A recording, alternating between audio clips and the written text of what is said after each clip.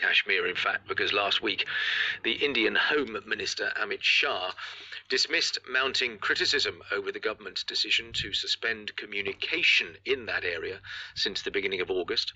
Mr. Shah said a lack of telephone connection was not a human rights violation.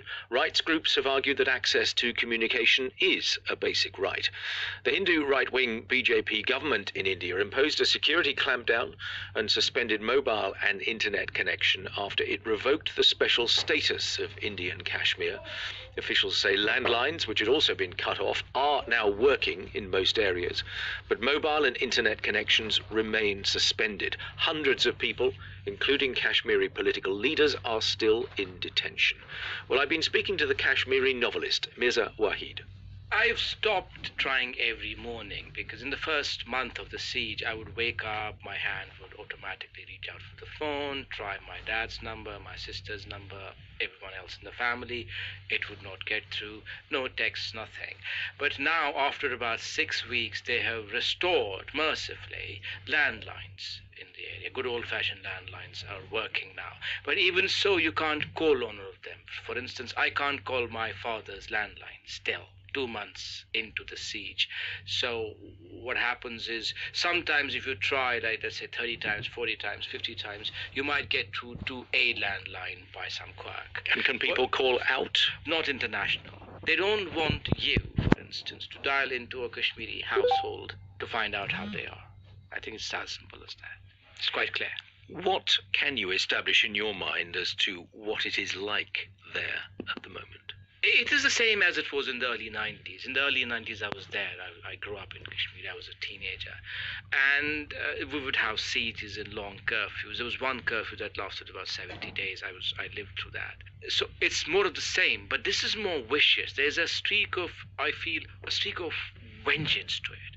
Because when you arrest thousands of people, thousands. The official number is 4,000, but there was a fact-finding mission, and they came back with a staggering number. They said 13,000 people have been arrested. But the most worrying aspect is they've arrested kids as young as 9, and that is confirmed. But it gets worse. They defended the detention of minors by saying it's not illegal. Under what law, we don't understand. What about moves that realistically must be going on? Because if you are besieged, then you are in some cases going to try and resist that. I mean, what evidence is there of opposition or resistance mobilizing in any way?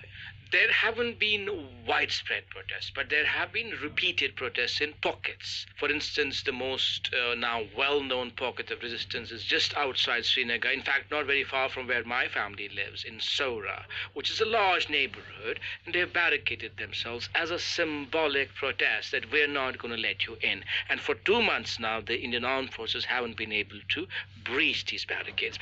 You see, what they did was, they arrested so many people. The guiding principle was arrest anyone with even a tiny bit of influence, by which I mean not just political leaders. They've arrested lawyers, they've arrested business leaders. To what end, do you think? Because clearly, leaving aside the politics of this, if authorities behave like that, they cause resentment. If in the end they start to relax the rules that are currently in place, those who feel resentful will do something about it. So to what end is all this, do you think? Because they don't have a long-term plan. They're playing it in an ad hoc manner. And what they haven't accounted for is, as you rightly said, Kashmir right now, to me, even though I'm far away, feels and sounds like a massive, colossal pressure cooker. Because if you keep people detained, also there's a sense of humiliation that has been added to the siege this time around, which is to say the Kashmiris have been told, look, if we can do all these things to you, we will never ask you anything. You will not be consulted, let alone forget consulting you. We will take away your phones, which has added a layer of humiliation to all this. And I worry that it's going to erupt, because history tells us Kashmiris have never relented. You know, it's been tried before. In the 90s when I was growing up, it was brutal. You know, right now, thankfully, many people haven't been killed.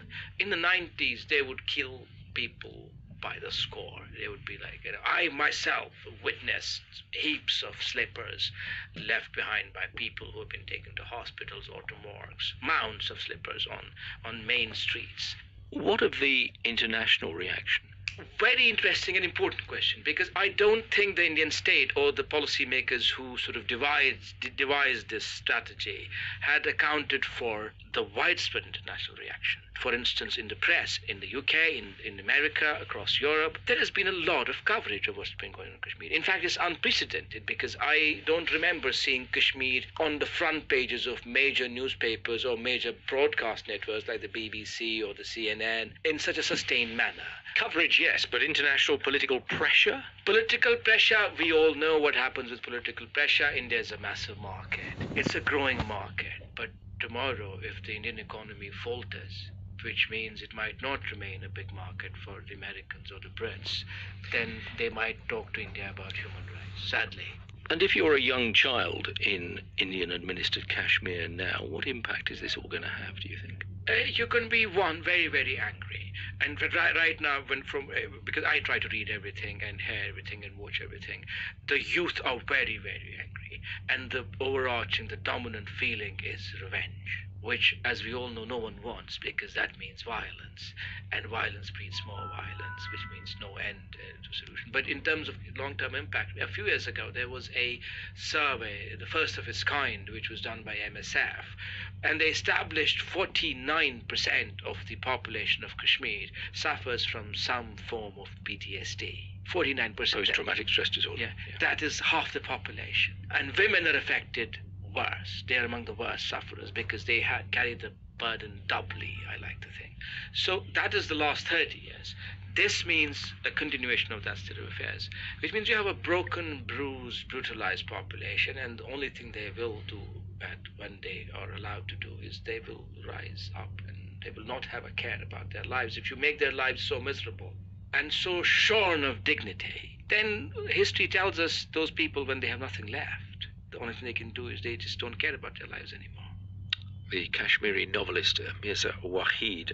Vijay, you mentioned that you'd written about this issue yourself in the last few days, few weeks. How much did your message chime with the one that we've just heard? Oh, it chimes completely. I call what's happened in Kashmir a constitutional coup. And I think the government is being extremely short-sighted, because they have completely lost the hearts and minds of the Kashmiris.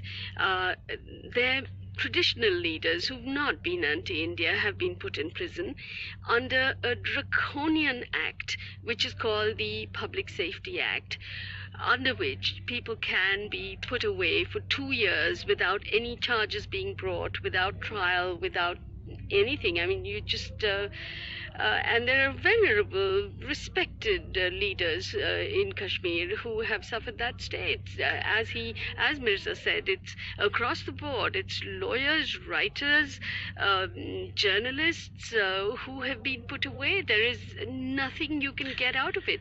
I have had students who've just returned from Kashmir, and I was really worried about them because I couldn't get in touch with them.